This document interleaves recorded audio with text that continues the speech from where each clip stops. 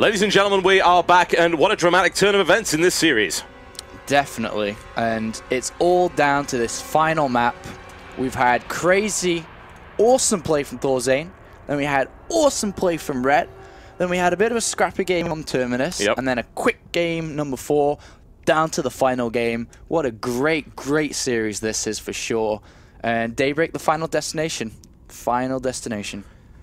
I'm really happy to see ThorZaIN do that. I really am. It's like, let's play another straight-up slugfest on that. Let's not. Let's do what we know is going to work, and then let's have our final map be one that's actually in our favor, i.e. Daybreak. All right, man. It's time. It's time. It is time. Let's do this. Countdown has now begun, and this is guaranteed to be dramatic one way or the other. A great final match for a great series between these two players. Both equally deserve to go through to the final, but only one will make it through this final match intact. Who will it be? We'll find out very shortly. As my scoreboard disappears. It's like, the scoreboard gods have decided just to take my scoreboard away now. I'm not allowed to have it anymore. They're evil people. What can I say? All right. Here we go. Ladies and gentlemen, children of all ages, welcome to Daybreak, the map where this series will be decided and the finalist for the SHOUTcraft Invitational number 4 will be determined. It is my pleasure to bring you Mouse Sports' ThorZaIN. He is in the red trunks playing Town to the southwest. Versus his opponent, it is Team Liquid's Rhett. He is in the blue trunks playing Zerg to the northeast.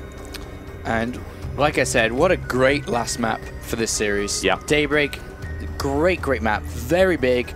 Won Team Liquid's map of the year. Is that correct? Yeah, it very much did. Very, very good map. There's some crazy, crazy games happened on this throughout the GSL, throughout many other tournaments as well. So this is definitely going to be a pleasure, and I can't wait. I'm just like observing around. I'm like, what is Rhett doing? What is ThorZaIN doing? It's amazing that I can do this for this final game. This series has been wonderful. It really, really has. It's been absolutely awesome.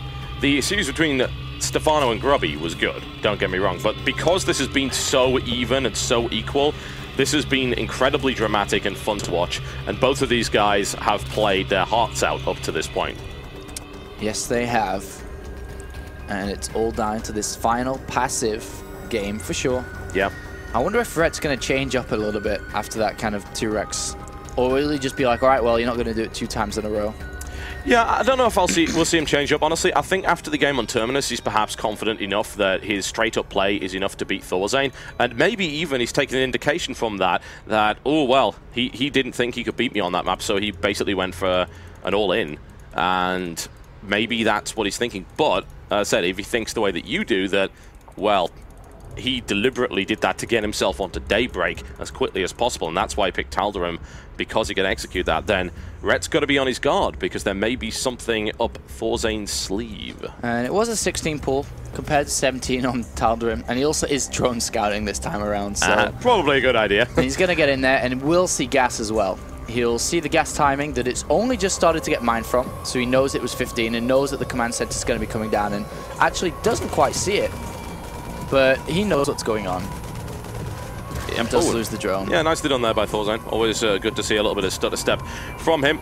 He is more than capable of that. People view ThorZaIN as a slow player, but he's not. And APM-wise, he's insane. He's really great in that regard. Yeah, he's got a lot of speed, and control is very good as well. I love the overload position already from Rhett. Pretty standard, but I just like to see them getting into good positions already. Right behind the natural, and then the other one will be right behind the main base. Meanwhile, Rhett is now into gas, and we'll be reaching 100 soon, straight into gas, and then we'll take a couple out, and I expect him just to go into his kind of fast 2-base layer, and then from there on out just play a reactionary. And ThorZaIN throws down the factory. Will he be throwing down, as he has the money, a 3rd command center? Is 300 minerals. He will be racing up soon at 400, and we'll find out in a few seconds' time if that's what he wants to do here again. Yeah, he's letting his minerals get quite high, honestly, so a 2nd CC is extremely likely. I'm seeing a SCV moving across, and there it is. Ooh, and Rhett's actually stayed in gas with all 3. He hasn't taken out 2 like he likes to do. He hasn't left 2 in either. We may be seeing some roach aggression here, which is viable. I'm just checking though, because he's still in gas for 3. Unless he's going to go straight up to layer really fast. That would be really fast as well. Perhaps too quick, because really what can you do at that point with layer? What would that indicate in terms of the tech that he's going to choose and when he's going to attack? You're right, roachling aggression may very well happen. We haven't seen Ret bust all that much up to this point, and it might be something to do in this final game. It may be a way to pick holes in ThorZaIN's build.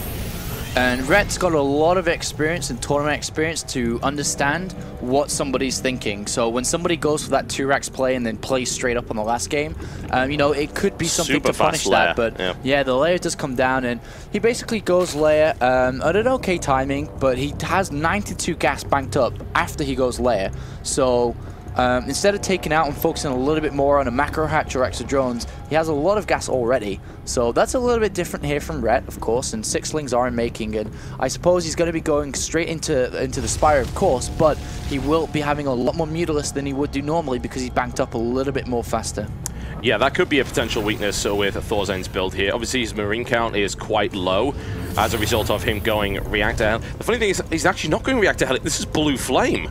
Yeah, and he's got a Marauder out too. The Marauder was put out for defensive reasons, because he thought that maybe, yeah, Roachling could come.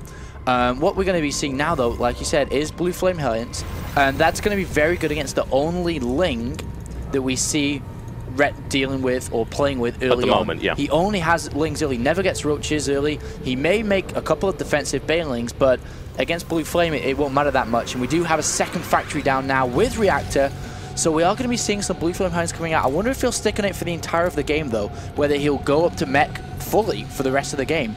It is questionable, and he may do that, so that's something I want to follow. But there is the Spire down, and look at that, he only has 8 Lings out right now, 4 Hellions, and he's going to probably, is he going to break down? Oh, he's just going to snipe a Crew Tumor, very nice. I was going to say, maybe he wants to break down the destructible debris, but Ret now making 10 Lings at once, stopped at 44 drones, making 10 Lings, saw the Marauder, and is now morphing some Banelings as well, an additional Spine Crawler.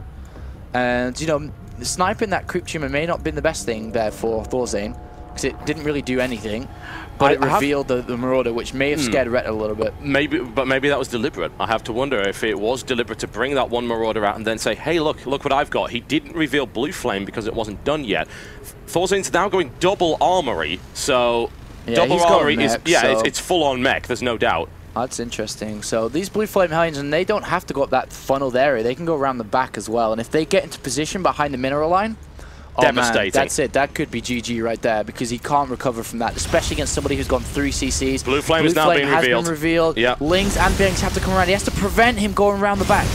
Yeah, Mutas are on the way out as well, though. Bear that in mind, because they came out at a really, really nice timing. And ThorZaIN is spending time killing Creep Tumors where he really needs to be in the back of that mineral line. As the Mutalisks continue to come out, these Hellions are going to be killed off. Yeah, and is he going to take his chance now? Is he going to try and go behind? But the Mutas are out, and maybe when the Mutas go, he'll either run or fight. And I think he's scared, though, because he realizes that Ret must have some units hidden somewhere. So he doesn't want to just throw all these away. He now knows about the Mutas. Yeah, he wants to preserve them for later on, for a push probably, once he gets onto the 3 bases. And he just kills a lot of Creep Tumors, which is okay as well. But obviously, Hellions around the back would have been game-ending, but it was a risk. And oh, he's going for it now, though.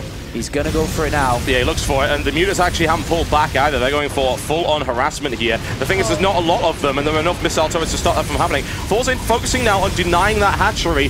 Hellions are pretty bad at this, but they can do that in that number of actual units. Attack does go down by these Mutas, and he comes back to defend, and Ret may have to cancel this base. He may have to cancel it. Yeah, that's not going to come up, unless, of course, he's able to defend with those. That delays it for a little bit of time. The Mutas are now on the halfway across the map. That's given the hatchery just a little bit extra. Banelings connect, and in come the Mutas from the back, doing yet more damage, and Ret keeps it alive. Yeah, he doesn't want to cancel that. That would be so bad if he had that cancelled.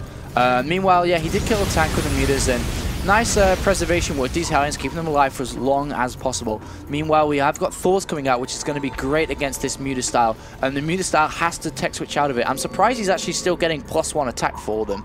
To be honest, he should have just cancelled that and got the gas and just thrown that into Roach speed and other upgrades, because he has to tech over into Roaches now. Ideally, what Ret needs to do now is tech up as fast as possible. Take a 4th base as fast as possible. He's playing against Mech. Mech is so slow that a 4th base is never going to be shut down early. And then he can get the gas income, go to hive faster, and look for that Broodlord composition late game. And if any pushes do come, he has to build roaches, man, otherwise he will die. Yep, the Hellions managed to get out of there, and those can be fixed up and used later. Very important to do so. Thor now on the field. Still, he remains in that +1, and it looks like he's going to allow that to complete. Mutas now moving out to try and deny this space. 2 Thors should be enough to shut them down, though, without too much of a problem. ThorZaIN backs off, and SCV killed off, and the refinery goes down as well. But once the Thors move into position, he should be okay. There's a few Lings around there, so the Hellions may need to move in as well to just keep an eye on that 3rd. Yeah, really good play from Rhett now. Really, really good. And he's going to jump on these as well. This may not be the best decision, actually. All he needs to do is kind of slow ThorZaIN from taking a 3rd base. And yeah, that was a bad decision to try and do that. There are SCVs there repairing. So, and I did like it initially, slowing down that 3rd base. If ThorZaIN had taken that a couple of minutes earlier, obviously everything's going to happen faster for Rhett, but it's in slow motion right now because he delayed that. And now he's gone to hive really, really fast now. That's awesome to see. And he's taking the 4th base really, really fast here also. No more mutas are in production. Bit of harassment may still come out of them though. I wonder what ThorZaIN, is he going to try and hit a timing? Is he just going to take it to late game? If he does take it to late game, he's going to have to start throwing starports down soon as well to combat the Broodlord mix for sure. This is very, very true, and this large force of roaches massing in the center here. They do have speed, and he's working on Burrow as well. May follow that up with a tunneling claws. Admittedly, that is a gas-heavy and very expensive upgrade to go for at this stage. 3rd base now complete and saturated. This is, of course, an orbital command, as we saw many, many minutes ago when it first was built, and SCV count looking really great. But the problem is Rhett's got to 83 drones. He's really sliding into his comfort zone here, and no initial harassment, except, of course, the possibility of some damage here with those Blue Flame Hellions. Yeah, they could do so much damage, and Rhett doesn't know they're there. So, and ThorZaIN's going to go for it now. Oh, so unfortunate from ThorZaIN, though. Yeah, there's nothing there, and in the meantime, in come this massive roach force, which annihilates the Thors completely, and that entire mineral line's going down. ThorZaIN can't stop it, or maybe, just maybe, if he can draw them into the tank fire. No, he doesn't want to go up that ramp at all, Rhett. He just wants to kill these SCVs, and he's done it well. And that is 25 SCVs down for ThorZaIN. Rhett doesn't care about these roaches. He's at hive. He can make a Great Aspire now, and he can just advance into the next level. There is the Great Aspire. He doesn't give a crap about those roaches. He did so much damage there and slowed ThorZaIN down. Those Hellions were unfortunate in the bottom right. They expected that base to be saturated. It wasn't. Yet they were not. They only killed 2 or 3 drones. And even the 2nd wave now gets picked off by roaches. And he just squeeze in. They do have +2, so they will be able to one-shot drones immediately. But once again, barely any drones to one-shot. Yeah, he'll get a couple out of this, no problem. But not really worth it. And like Rhett's going to care about 4 or 5 drones. He's got so many more, and he's just built another 10. He's on 97. This is the Rhett that we know and love, and ThorZaIN's getting crushed at the minute. Yeah, he's got 97 drones. It's a little bit too many. He should probably just like build 5 spine crawlers somewhere just to bring them down a little bit and open up supply, especially using roaches. At least get rid of the roaches if you're going to try this. Transition on its way through here from ThorZaIN. Yeah, Starport's going to be for Vikings and so on to deal with the Broodlords, but he needs to get rid of these roaches. Like, they're 2 supply each. They're not going to be able to do that much. He just needs to do some damage. Well, this is one way of getting rid of them. And also onto the 3rd base as well. Yeah, 3rd base is taking yet more punishment. Easily shut down there by ThorZaIN, who has exceptional upgrades right now on his vehicles. Looking for +3 attack on that, but still the roaches come in and do a little bit more damage to that base. And Rhett's on 4 full bases, and he's not being touched. 15 Corruptors coming in for Rhett. 5th and 6th base being taken. Rhett is out of control. He's preventing the 4th base as well with these roaches, which he doesn't care about anymore. 15 Corruptors. He should really throw down a 2nd Spire and start working on the upgrades, because he's at 1-1, but he ideally wants to be at 2-2 and so on for the Corruptors and Broodlords. And we do have the starports out now, both adding reactors onto them, and a 3rd starport as well. So he's going to be able to make a lot of Vikings very, very shortly, but I'm a little bit, surprised we don't see more upgrades continuing from the Spire, but he doesn't have that much gas right now. He's trying to throw all the gas into Broodlords, and once he takes the gases from that 5th base in the center, then he'll start upgrading, I guess. Yeah, ThorZaIN's actually going Orbital Command in the center as opposed to Planetary Fortress, which is dicey, but he knows he's behind economically. He's got to take that risk. Going Planetary Fortress isn't really going to help him in that regard, especially against a maxed out Zerg army. ThorZaIN's still behind in terms of supply, although he's starting to catch up, building plenty more Thors. He's got 5 on the field, 7 will be here momentarily. 5 Vikings at once here, 3 starports. Yeah, ooh, Hellions in the middle, but not too much damage. ThorZaIN's game here is no biological units. That's basically what he's saying, and that includes SCVs. SCVs will get sacked eventually, and they are going to lose their jobs because he just wants orbital commands for mules all over the place, and he will literally go pure mech, not even SCVs, eventually in this game. And Vikings are on the way out now as well. We do have +1 ship weapons coming, and Rhett does hold the middle map, and he's mining gas from here. He's going to take the south one as well. And this is what I love from Rhett, is unlike any other Zerg player, he's not going to sit back and wait for a million years before attacking. He's going to start doing it now while banking up, preventing ThorZaIN from doing anything. ThorZaIN's undeployed as well. That's potentially, but I think, why has he not got the Zelnaga? It's right there. The Zelnaga would give him visibility of what's happening. Yeah.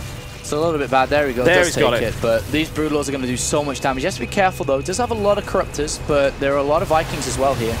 Yep, and the Vikings do get an initial wave in. Yeah, the Thors, and those are grouped up as well. And Thors are not the most effective unit against Broodlords, but if they're going to be grouped up like that, it's going to do some serious damage. The SCV's now being pulled off in order to repair those units. And ThorZaIN, he's still got 5 Vikings. He's crushing this force in the center. Yeah, SCV's on auto repair in the middle there, healing everything. And Rhett loses a lot here, and that actually was really bad. That's equalized the entire game. That was disastrous for Rhett. I don't know what the hell he was thinking. Maybe he just didn't think those Thors would be as effective as they were. Because generally speaking, well, the Thors are 3-2. They're 3-2, exactly. The Broodlords are not well upgraded. He upgraded ranged attack. He didn't upgrade melee. He didn't upgrade the actual air attack either. So that in reality... Oh, this could be so good from Rhett, though. It could be. Oh, the tanks are going to... I was going to say the tanks are going to siege up, though. I'm wondering if he wasn't going to siege the tanks up because of the threat of Broodlords, but a lot of roaches are coming, but with these siege tanks and Thors in the front, ThorZaIN may have just won this game, or at least got close to winning it. He might have. The roaches now streaming in from the side, and the roaches can smash their way through that, but we're looking at +3. Those Thors will wreck everything in that scenario. Some tanks being taken out here, trying to repair as best he can. ThorZaIN is equalizing supply, smashing his way through these roaches. 24 more on the way, but he's wearing him down. Rhett has got roach after roach wave streaming in, and ThorZaIN's army has taken a big hit, but now he takes the supply lead. Yeah, one big thing missing from that fight earlier was Infestors, man. With fungal growth, it would have been so much easier for Rhett to fight, and he's going to go in with one big wave. He's still got a lot of supply and a lot of resources, but the upgrades from ThorZaIN are so strong. They're huge, absolutely huge. +3 on those Thors. They wreck roaches incredibly fast. More tanks, and now at least he's got a small group of Hellions at the front to buffer it. Nothing but roach coming out from Rhett. He can't afford to take any more time to build anything else. Good micro as well by ThorZaIN. Moves out of roach range. Another salvo of tank fire landing in the middle of that roach force. Rhett's supply skyrockets as a result of building roaches, but he's not effectively killing ThorZaIN's army. And tanks to the north base as well now. ThorZaIN getting quite comfortable. Doesn't want to spread out too thin, though. There's still a lot of roaches around. But yeah, this is starting to turn into revenge here from ThorZaIN. Finally getting it back on Rhett. But Rhett still has a lot of supply. Still at 190 supply. A very strong economy as well. It's allowing him to build these roaches. The problem is the roaches really aren't doing all that much. He's not killing many tanks. He's not killing many units at all. Another base falls. Doesn't know about this one. Roach is now coming from behind. Will be able to clean his tank force up, but not without losing a ton of resources in the process. ThorZaIN's still in the game. He's taking a pounding one way or the other. They're tearing chunks out of each other here. Yeah, but I think these upgrades are just a little bit too much here for Rhett. He's trying to go through, but 3 Thors at almost 3-3 are just going to bash these back every single time, and expansions are dying for Rhett, which means his economy and his continuing to reinforce army is not going to stay there for much longer. He's only building 7 now instead of 40. Yeah, that's a huge difference. The Thors may finally get cleaned up in the center here. The ThorZaIN needs to mass a new army. Also, he now knows about this base as well. Absolutely crucial. That base is going to fall by the looks of it. That puts Rhett back on how many mining bases? Is that just 1? It is.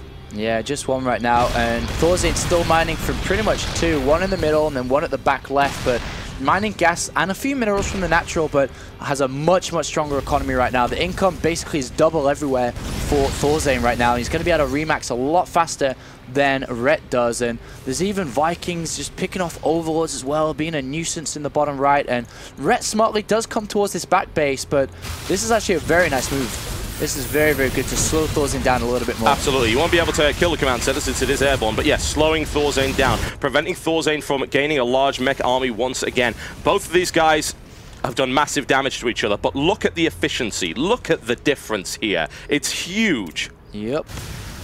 And Roach is doing a lot of damage to SCVs now, but there's tanks in the bottom right, and if Rhett can't mine from that bottom right base, he's on one base, that's it. And that may be a little bit too difficult for him to play from.